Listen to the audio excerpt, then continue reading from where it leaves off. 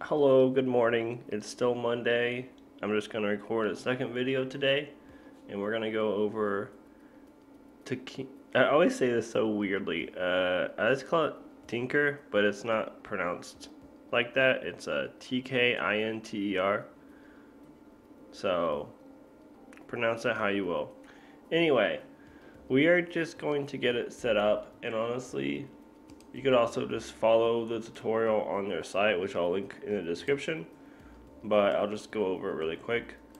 So, um, Tinker is a package for Python so that you can have a GUI interface.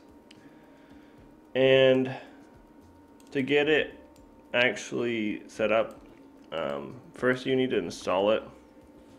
So, if you don't have it installed, then there's two ways you could do it.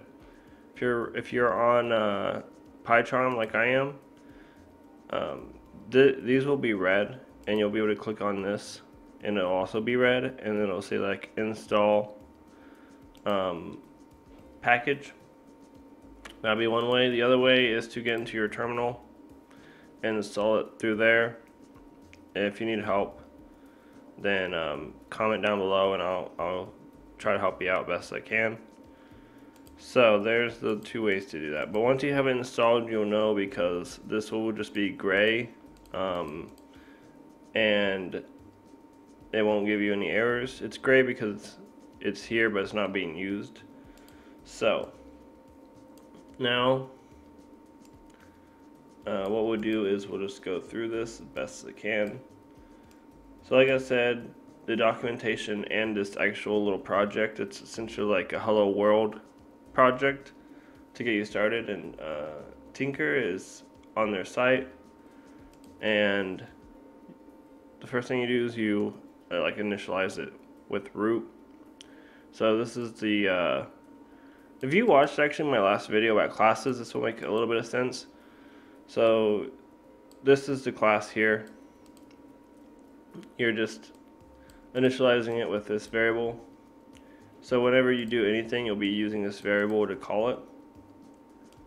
So then here we'll do our next thing, and this gets the frame, so the box, and sets its size. And then this, and they have good documentation as well. So this here sets the grid, because they have like a grid structure for their modules, they call them. So they have like, or widgets, I guess. I think that's what they call their widgets.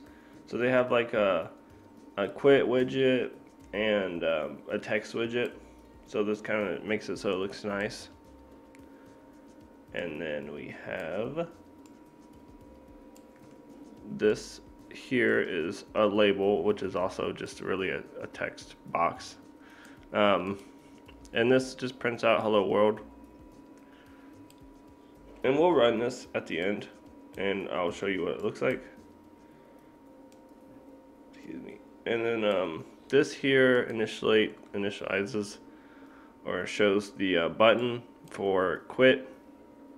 So there'll be like a little quit button, and once you click it, then it will get like remove the box, and then this just loops through it, so it is always showing. So when we run this here, you'll see this.